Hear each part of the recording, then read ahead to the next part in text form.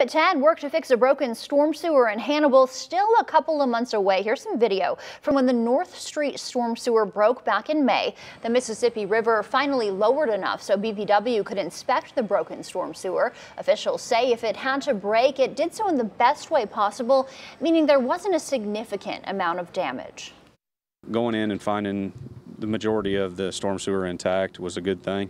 Hopefully the repair can be minimal, be completed prior to any additional flooding to where we'd have to close that gate well on the North Street storm sewer. Munzlinger says he hopes the board will be able to approve a contract to fix the sewer at next month's meeting.